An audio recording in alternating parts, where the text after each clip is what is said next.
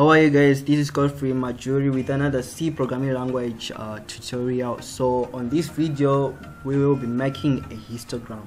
So the question we are going to be answering is this. So it is saying in a class the students are grouped according to their test score. For the purpose of setting picks, the mark range and the number of students in each group are as follows. Draw a histogram to highlight the group size. So first let me just show you the kind of histogram that we are going to come up with. So this is the histogram that we are going to draw, right? So but first we want to make this easy for us, because when we are printing in C we write from left to right. Did I say that correctly? Yeah. Okay, so what we're going to do, we're going to rotate the histogram so that it will first it will start from the left to right. So in this way it will be very much easy to draw the histogram going this side. And then second thing, we also want to change the labels and also write the labels starting from the left to right. So we want to come up with a histogram that is exactly like this. So at the end of the video we have something like this, and I also uploaded the program files on my website, so I'll show you on how to download the program files at the end of the video. So enough with this talking, let's get into business. Okay, how are you guys? We want to make a histogram like this. So I'll just break this down into smaller pieces so that you would understand everything that I'll be doing. So the first part that I want to deal with is teaching you how to make a rectangle, this basic rectangle. So first let me see if I can zoom this out. Okay, so I think this font is fine, right? Okay, so to make a rectangle like that we'll need for loop and we'll need a row. So first I will declare a variable here and call it row and give it a initial value which is 1, and then we want to repeat the loop body whenever this row is less than or equal to what, let's say I just want to create like a row which have got like 5. I want to create like a shape I've got like 5 rows, right? And row plus. Okay, so let's just see how this row is working out. So row, no, what did I just do? Okay, so let's print the row number and see how it is working. So I think I just put a new line here after printing out the loop body, every loop body. So let's print out the row and okay, so we are having like come on, let me put my magnifier here. Okay, so we're having like 1 2 3 4, so these are the rows, right? So there's also one thing that I want to teach you before we go any further. So what I did here by just putting a new line here, I could also just do it by doing so. And let me remove this magnifier. Okay, I can also just do it by just like print the F and also put a new line here.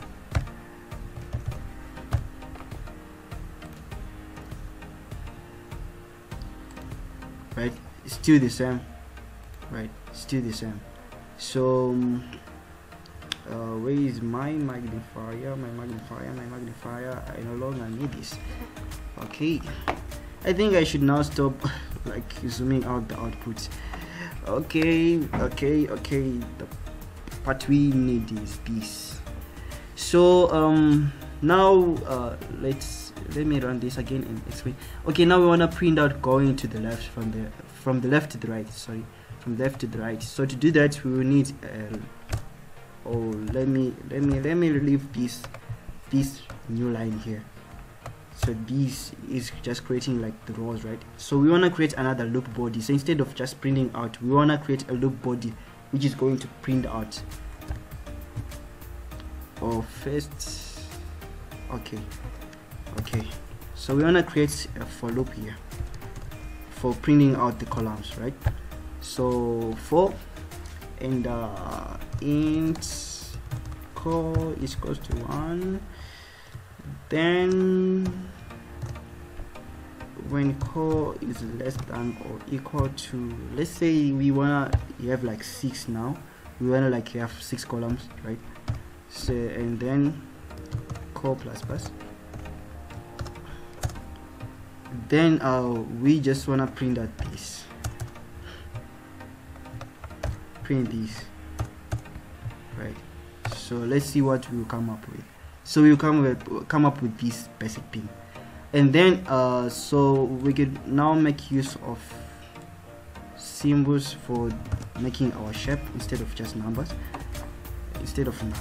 okay. So yep, we are coming up with the shape like that.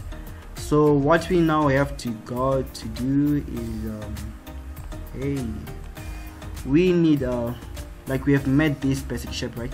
So now we have like to display this part, this label, which is like group 1.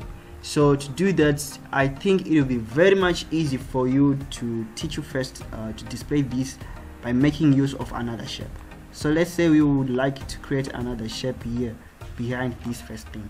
So that's what we want to do, and then later on we'll just put this group 1 label at the center of this shape. So don't worry, it's not complicated. Let me just show you very quickly. So we said what? We said we want to print out a new shape in front of this. So to do that, I'll just put another for loop here and change the sign, run this. So now we have like another shape in front of this first shape, right? And so we wanna put like this name at the middle. So to do that now, I think instead of using 4 rows, let's make use of 3 rows, so that we have a sender. Yep, we have this part is our sender. Okay. So now let's do that. So to print out that value, that label, we just have to put like an if statement. Like we just say whenever let me just first put this if statement, row is equal to 2. We want you to print out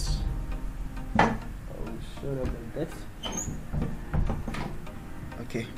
So here I'm saying like when the row is equal to 2, which is the middle part, right? Where is that?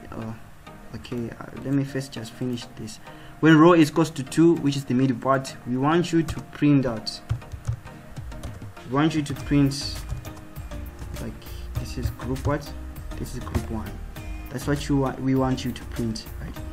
So what's now if we are not at row number 2, which means the first row number 1 and row number 3, what we do, we want to print? We want to print this. So to do that, we have to put an else statement here and say no, if we are not at row number 2, print this out. And our for loop is ending here, so I'll put the I'll put the closing of this else statement here. Okay, so let's see what is the output, and I didn't close this. Let's see the output. So now we have our output group 1. So instead of now putting these hash, let's just remove these hashes and make use of the spaces. Oh, I didn't build and run, sorry about that. Okay, so now we have something which is close. We are now getting there. So back to our program. Okay, so now what is left for us? We will need like value to put here in front of these 5, right? So to do that, I think we're gonna be getting these values from an array.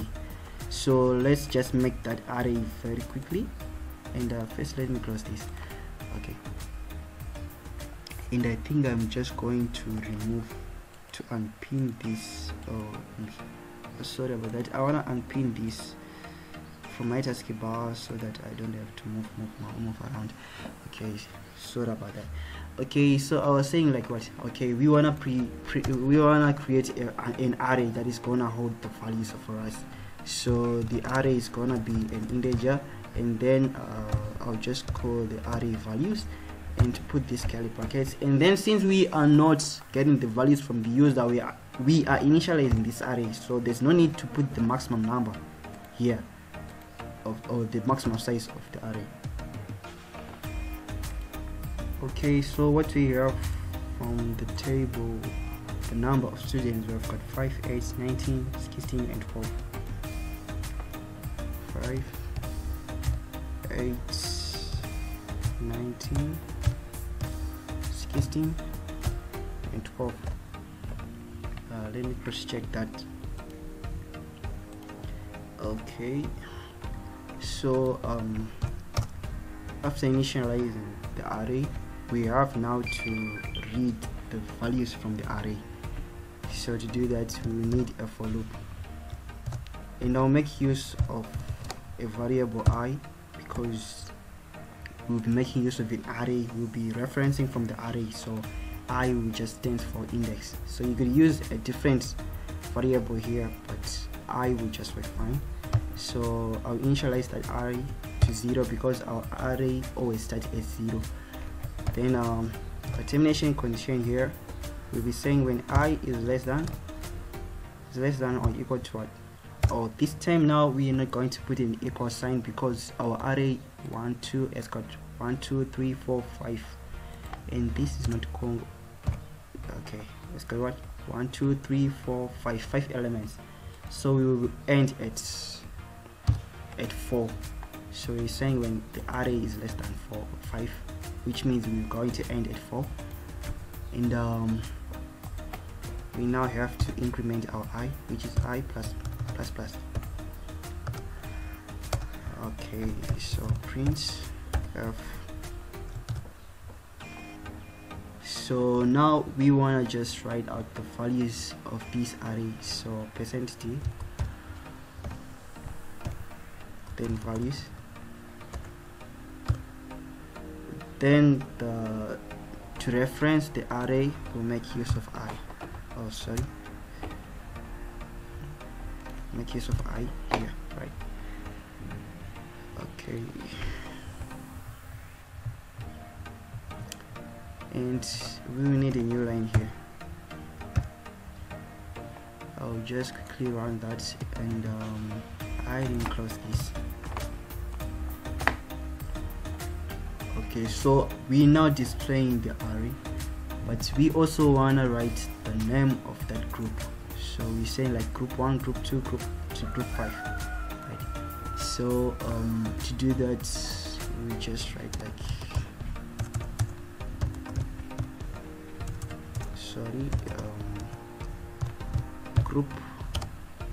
Then instead of just writing a constant value here, we have to put a variable. So %d, and that value, I think I'll just reference it using an I, but then you see that the group will start from 0 instead of starting from 1 because we are using I, which is an index for this array. So let me just show you what I mean by doing that. Okay, so we're now starting from 0. We just say like group 0 is equals to 5, which is not true. So to fix that now, so here we don't want to create another variable. So to just fix that, we just add we just add 1 to this I, and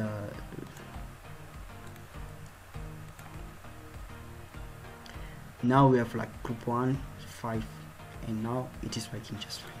So we have created the array. Now we have been reading the array very fine. Now what we are left with is to present this value for this group in front of the bar. So to do that, we will have to use another if statement, and we will be doing that in front of this loop. So we will need an if statement. Here we say if, then we will also want to reference at the middle part because we would like to print out this 5 at the middle part. So we just say if row, is equals to 2, and then print that like now. So what I would do here, I will just copy this print and paste it here. So we have now to put the value of this array. So first I have to create a variable here, int, and that variable just call it p, because I want to use it to point it to the array, right? And first I'll just give it an initial value, which is 0, and then where is our statement here? It is here. So %d, then values, our array name, then p here, because we are referencing using p, and our initial value is 0, so we're going to reference at this 5. And let me put a space here and run this. So you see now that we are having this 5, and then we'll print out the values of these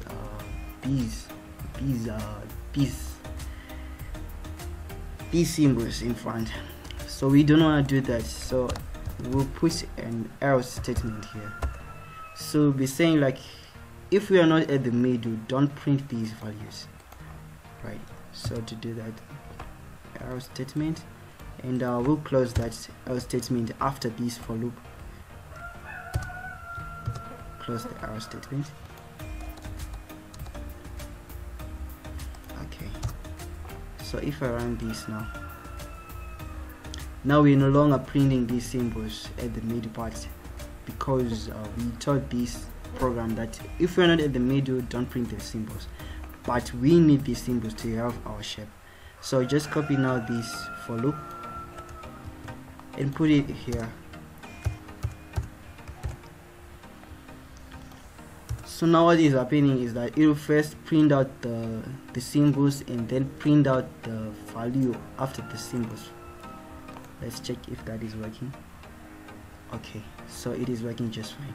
So now instead of just printing the value, let me put the value inside brackets. Okay, so now we wanna change the shape of this rectangular shape, making use of the values from the array. So we wanna reference these symbols, making use of these 5. So to do that, let me first zoom in, zoom out. Okay, so I don't know if you can still see this, but I'll zoom in after finding what I want to find here. So we want to reference this to this first element, and the symbols that we're changing these symbols. So we just have to like write the array name here, and then p, and then I'll just copy this. So this now is our termination condition, right? And where is that symbol we are printing? It is here.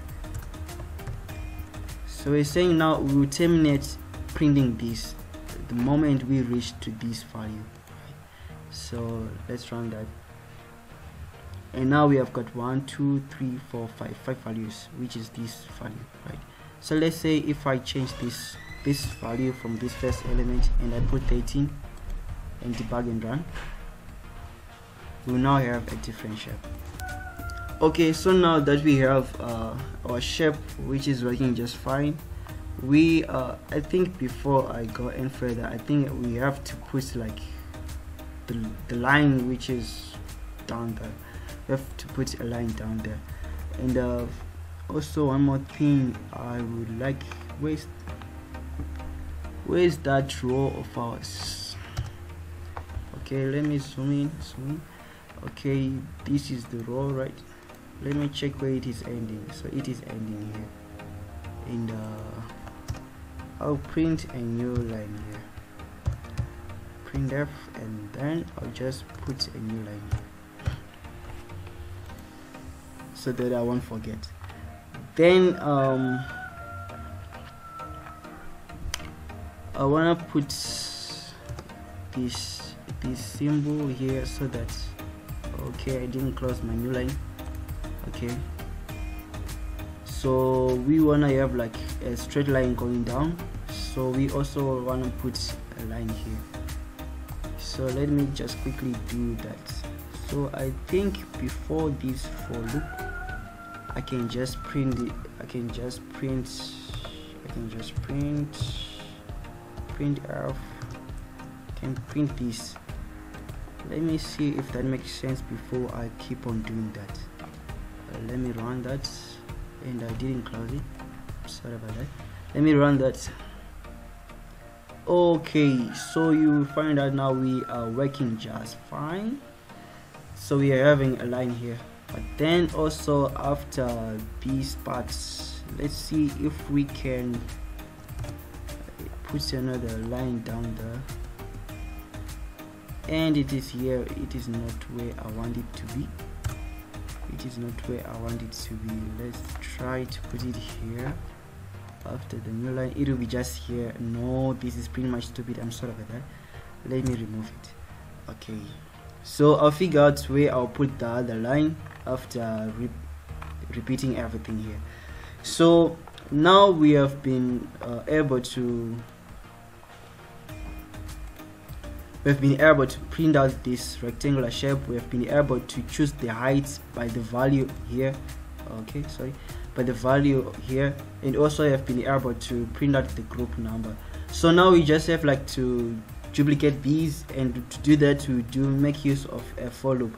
So these parts, the function which have been creating this rectangle, we just now have to repeat it so that it will do the same and create other parts here. So let's just quickly do that, and I will explain everything after I finish. I will zoom this up and start explaining everything. So for now, let's say, so what I want to do now, I wanna create another for loop, not inside this, not here. I wanna create it down here after printing out the values from the loop. So that loop, I'll just put it here, and let me think of a name which makes sense here. So we wanna create like new groups, right? So we wanna create like other groups. So what name can I just give it? I can just let me first create a variable here, and the loop I'll just say maybe like groups. That is groups, right?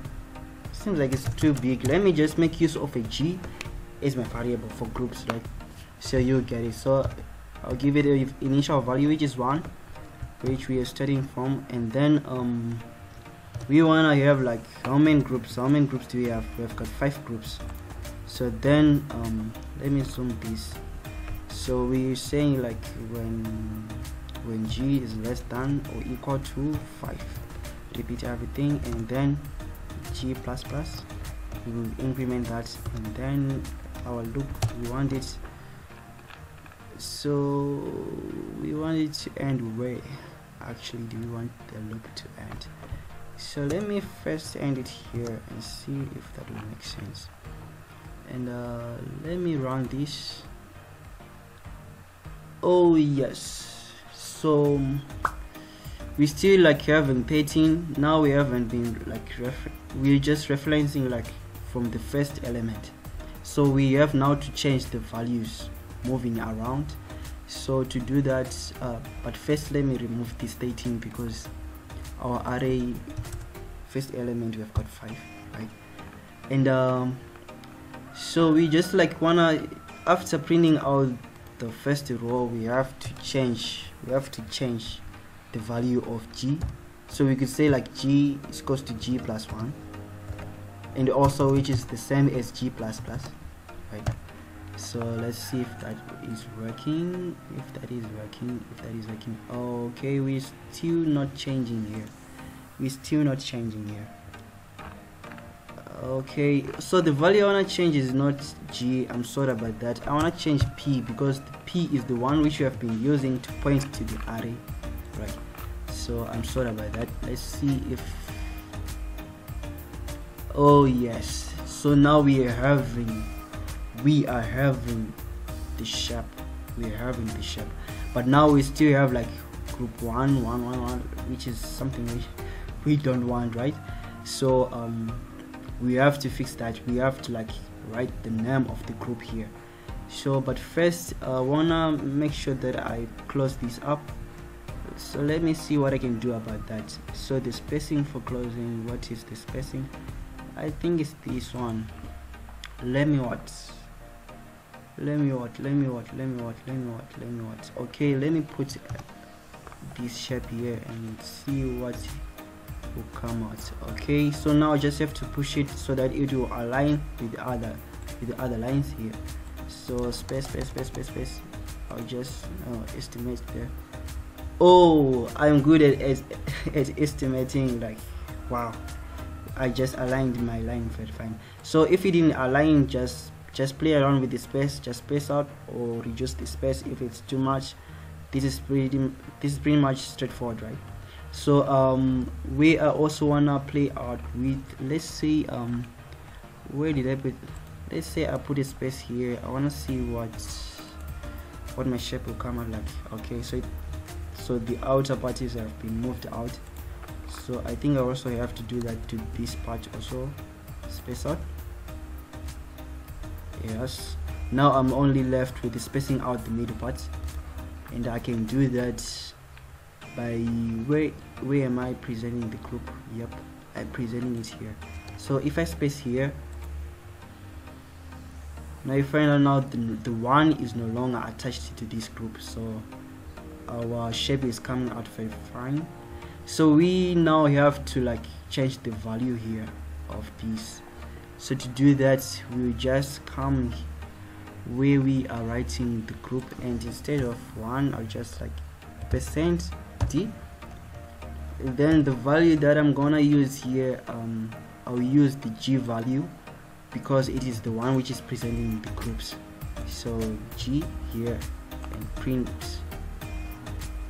Okay, so we're having our shape group 1, group 2, group 3, group 4, group 5, and the shape is very much fine. Let me just quickly see what I can do with the displaying part. I want to like separate the histogram from this data. So first I think I'll duplicate this, Ctrl J for duplicating, then new line, then I want to separate this. What symbol could I use? This one with this work? No, let me just make use of let me try this. Yeah, this. Okay, let me run that. Oh, I didn't close this, so before running let me close this. Okay, so we kind of separate these parts. Still it's not quite looking nice. So where are we having our new line here? So let me copy this new line again and put it here, and also I think I can just copy. I can copy this. So I just want to like put like a line to just separate the things I'm printing out here. So this isn't important, right? It's just that I'm now just separating these things, and here I will need a new line so that I won't mess up with my group. New line, and print this. Okay, so I think here we don't need a new line. So where is this new line? It is here. Okay. Oh no. Here, is it here? Okay, it's here and here. We don't need new lines here. Okay. So what else can I do? Can I separate these parts? Can I separate these parts? Can I separate these parts? Can I separate that? I'm just gonna grab these, copy, and after printing out after printing out the histogram, I think I can also just put another line there, right? So I'm just trying to organize my work here. That's what I'm just trying to do. It's not that much important, but I think now it's a little bit organized. Okay, and one more thing. Where are my printing out? I think I can use this. And oh sorry, I pressed the wrong button. Okay, so this is now very much close to what I need, right? This is very much close to what I need. And now my work is now organized. So down in the description below you'll find a link to my website. Just click it and it'll take you to this page. So the website isn't yet finished, so it is saying like the content you need is available in this page, but if you're interested in some of the features we offer, just provide your details here, right? So if you're interested, just in the details and click the submitting button. If you're not, very fine, just go down here and you'll find the button to download the program files. So here the download button, just click it and it will take you to this page, and then the website will be checking like have you subscribed or not. So if you haven't subscribed to the channel, just click on the subscribe button and wait for it to write like subscription area, then go back to the website and the link will be available for you to download. Click the link and the download will be done. So let's say you have already subscribed to the channel. Let me just refresh this page, and if you like click on the subscribe button, the website still will be checking if you subscribed or not. So just wait for the page to load up like this and then go back and wait for it to finish checking up and then click on the download button. So I think I like downloaded a lot of these things. Let me just go.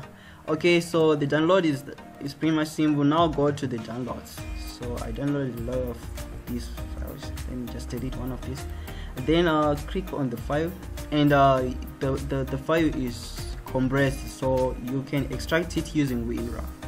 If you don't have WinRAR, Windows have its own built-in function for extracting files, so just use that. So the file is encrypted, so the password for this is at Juritronics. So this is the name of the YouTube channel. You won't forget this. So all of my program files will be encrypted with this password. So just click on add, continue, and then the files will be done. And this is the file, so you can now open this on your IDE. So that's pretty much all for this tutorial. I hope you liked it, and please don't forget to click on the like button. So help me like smash YouTube algorithm by clicking on that like button. Thank you guys for watching.